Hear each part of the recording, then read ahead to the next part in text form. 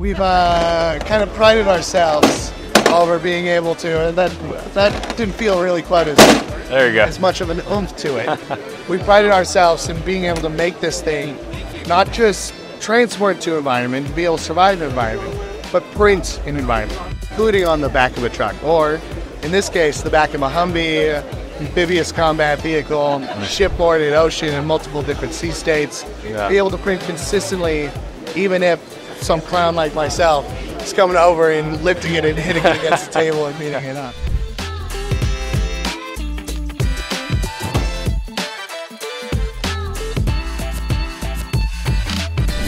Hey everybody, I'm here with Eric Schnell from Craitor.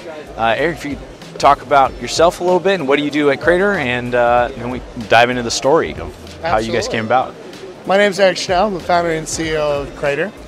At Craitor, we're working to develop expeditionary 3D printers or rugged portable systems that can manufacture critical parts at the point of need, no matter where that point of need might be in the world. That's amazing. So your customers would be who? Primarily, we've been working with the Department of Defense. We've had a close connection with the U.S. Marine Corps, the Navy, and the Army through a cooperative research and development agreement. In fact, this system right here, the Field Fab, was developed in direct collaboration on board at Camp Pendleton, where we work with Marines every single day, testing, iterating, deploying 3D printed capabilities. This is kind of the polished, refined capability that came out of all that collaboration. That's awesome.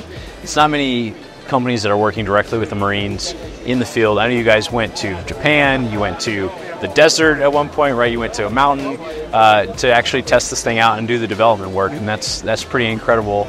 Nobody's 3D printer is being developed in the field in that type of way, and that's a really fascinating story. How did you decide you wanted to build something like this that's an expeditionary system? Absolutely, yeah. So we originally started as strategic technical advisors to the U.S. Marine Corps. So about 7 years ago, we first were introduced to a group of Marines out of Camp Pendleton. They were first trying to test the waters of expeditionary 3D printing. Rugged, portable systems to be able to deploy into environment. Problem is, nothing really existed like that. Sure. They were taking commercial off-the-shelf systems. They were trying to do the best with what they could. And they were not engineers. They were a bunch of young guys that were trying to figure it out. So we spent time integrated with them. We're working on everything from reverse engineering, part identification, to modifying commercial off-the-shelf printers. Yeah. And from there, we saw really both the promise of 3D printing in a deployed environment, but also the limitations. We saw how sensitive they could be to temperature fluctuations, humidity. In fact, we were out along the coast, and whenever the fog would come in the afternoon, our prints would immediately fail. Right. So we knew that something had to be done to actually develop a system that could do that. So we formed Craitor with that goal in mind, to develop hardware that can not only survive but thrive in the environment, not just be transported through the environment, but actually print in the environment. It took a long time for us to get there. As I said, we started 7 years ago, and we started to formally collaborate directly with these groups. And this is the result of that kind of testing iteration. As you mentioned, multiple field tests, both within the United States and beyond the United States. That's amazing. Really testing it, putting it in the hands of Marines, and seeing what breaks, what doesn't, and making it so it doesn't break. So it doesn't break twice. Yeah. What does the name mean, Craitor? Where did that come from? Craitor's a bit of a play on words. It's really, unfortunately, it's not too complicated. Creator and crate and kind of the application in this. And this is kind of a big old crate. Field Fab is a little bit more on the nose, right, when it comes to the name. That's great. Outside of DoD, Department of Defense applications, what other applications are you seeing for a machine like this that's fully ruggedized? Absolutely. We're currently beginning to research some other applications. DoD is kind of our home. It's where we started. It's where we developed this. And really where we had to develop this, because if it could handle a Marine, they can absolutely handle just about anything else anyone could throw at it.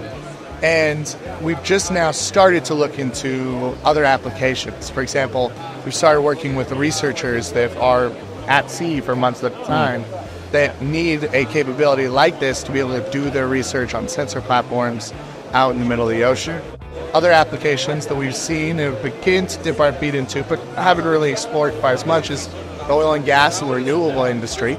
So you can imagine oil platforms, or you can imagine different rigs and being able to support them on site. Or you can imagine putting these on the back of the trucks that service the wind farms or the solar installations. Yeah. There's a lot of applications just all over the industry. Shipping and transportation is another big one. Rail is recently beginning to adopt 3D printing in massive form, and being able to support kind of as close to where parts break as possible reduces the cost of the supply chain, and overall increases uptime of critical infrastructure like rail, like shipping cross Atlantic, cross Pacific. That's amazing. You mentioned in the back of a truck. I know you guys have done some tests in the back of trucks, right, where you're actually printing while the truck's driving along, yeah? Yes, we have. In fact, we've, if you actually want to grab that. Yeah, just move some of these things out of the way. That one right there. Yeah. We've kind of prided ourselves over being able to, that didn't feel really quite there you go. as much of an oomph to it. We prided ourselves in being able to make this thing not just transport to environment, to be able to survive in environment, but print in environment, including on the back of a truck, or in this case, the back of a Humvee, amphibious combat vehicle, shipboard in ocean in multiple different sea states. Yeah. Be able to print consistently, even if some clown like myself is coming over and lifting it and hitting it against the table and beating it up. Or driving down a really rough road, right? Exactly. Or in the lack of a road. Yeah, exactly. And be able to print off-road as you move between environments. Yeah. Because just because the part is going to take 8 hours doesn't mean that you need to stay in one place and print for 8 hours. And for our warfighters, that's impossible. Right? They can't just be unable to move a convoy because, sorry, sir, we got a print going. And it's going to take another 6 hours to print. Yeah. So that's kind of been our answer to that problem, is building a system that can go with them as they need it and print those critical parts when they need it. I moved this out of the way when you were doing the drop test, but tell me about this award. What is this for? So this is the award for expeditionary and tactical 3D printing, provided from DSI, and really through the AM community, through the Military Additive Manufacturing Summit.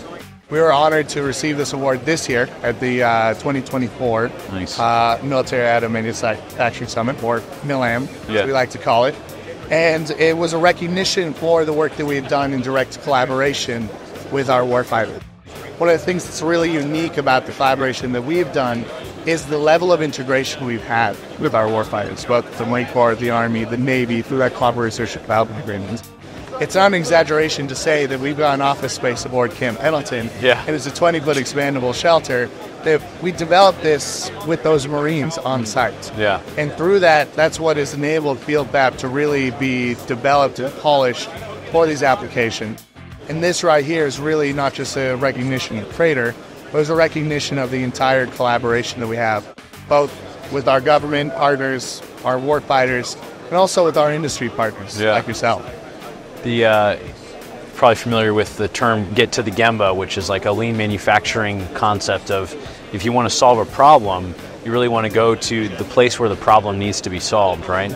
And that's how one of the ways that Toyota over time decreased their failure rate from quite high, right? In the 70s and 60s, they were known as a low quality car, and now globally they're recognized as the leader in quality, right? And getting to the Gemba was a big part of that, going to the place where the problem was occurring. It's exactly what you guys have done with the expeditionary point of need stuff, is working, embedding with the Marines and figuring out their problems on hands, on site, going through the same stuff that they're going through as civilians, but embedded with the Marine Corps. So very, very cool. Applaud you guys for what you've done in that regard.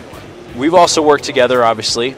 We built a print head for you guys, a print core is what you guys call it. Absolutely. Talk to me about the print core. Absolutely. So this is the print core that we developed with your team. We've been a long-time fans of Slice. Originally, I think you and I first met at a MILAM. At MILAM, yeah. And it was more of me as a kind of a fan of like, hey, I love your guys' products and I use it. But from there, we actually developed into using your guys' product directly on the first prototypes that we had of what it would eventually become Field Fab. Yeah. And we had the opportunity last year to actually sit down and work directly with your team. And instead of just taking what you kind of had already on the market and tuning our system around that, being able to actually build our system and your current capabilities together to really optimize it. And that the result of that collaboration is the print core here. Yeah. So the print core integrates a Magnum hotend, or Magnum Plus, yeah. Sorry. With an LGX from Bondtech. And we're able to essentially shrink the package down enough to be able to fit into the really tight area. One of the things that was really important to us is that we have very limited footprint space to make this man portable. Right. But we want a foot by foot by foot-ish cubed print space. And to do that, we had to really shrink down the entire package that was being moved around. The other part to that is it couldn't really be too heavy because this thing is the mass that's moving around and being vibrated and shocked around. And to have something too heavy means that it would be more susceptible to that shock and vibration. So we worked closely with you guys, with the team here, to be able to shrink this down into a really tight package that had everything we need on it. Everything from an accelerometer on it so that we can track the movements, and actually 2 accelerometers to eventually be able to implement motion smoothing on various different axes here, but also to integrate the full layer cooling and a lot of the different sensors that we integrate into this platform to allow us to do our process control and our quality assurance. Yeah, awesome. That was a super fun collaboration with you guys to bring our engineering team in. You guys had obviously a unique set of design inputs around shock and vibration, and it was awesome to be able to take some of our available components, put it together in a package that fit with your guys' needs, and we just really enjoyed the project. It was great. Quick shout out to Greg, who was the lead engineer, design engineer on that project. We overcame some pretty unique challenges to make it easily swappable, to have a great user experience from a hot swap standpoint, and also be able to do bed leveling the way that you guys wanted to do it with pressure sensing. Yeah. Absolutely. And while it had its challenges, it was made easier by the fact that we started with a hotend extruder system that we'd already tested and proven, and that really is already hardened to a certain extent. Yeah. It was an easy place to start from, and really that's what enabled us to really shoot for and kind of go above and beyond with some of the more advanced challenges that we wanted to get after there. So absolutely. Thanks, Greg, for all the late nights that I'm sure that you spent making that happen. So you guys recently passed the Mill Standard 810 test, right? So this thing is fully ready to go and be deployed with the Marines. Absolutely. We have formally beaten this thing up. Yeah. Anywhere from a negative 40 degree environment, and that'd be C or F, to 120 degree Fahrenheit environment. We've been able to prove this and actually operate the system in that environment. And that includes printing parts. So it's operationally certified to be able to manufacture those critical parts in that wide range of temperatures and various humidities as well. We've also beaten it up in a ground transportation vibration test. It's kind of a random vibration test where it's shaken all around in a semi-operational state. And then a shock test, which is hitting it with up to 20 Gs of force. Wow. Now that is an operational shock test, but there is a version of it where we've done a little bit more manually on the back of a Humvee, where we were able to subject the system up to 6 Gs of force while printing. And we were fully successful in printing up until 6 Gs. At 6 Gs of force, it was still printing, but you can imagine at that point we started to see some layer shifting. Yeah. Which 6 Gs of force is... That's pretty intense. Quite a bit. Yeah. I mean, pilots pass out in 9 Gs of force. Right, yeah. Right? So yes. That's quite a bit. To be able to print that, we're pretty happy. Yeah, that's quite insane. Thanks, Eric, for walking us through this. Where can people find out more information about Field Fab or about Craitor? Absolutely. You can find out more at our website, Craitor.com, and you can learn a lot more about Field Fab through kind of the materials we've included there. Awesome. And you can also check out our socials. We're most prevalent on LinkedIn, but we're trying to get a little bit better at some of the other ones as well, where you can see a little bit more of the system in action and kind of what we're doing and keep up to us on a day-to-day basis. Awesome. Thanks, Eric. It's been a pleasure working with you guys, and Thanks, awesome to see this machine here on display at Rapid. And here's to the next one. Yeah, that's right, man. Let's do it.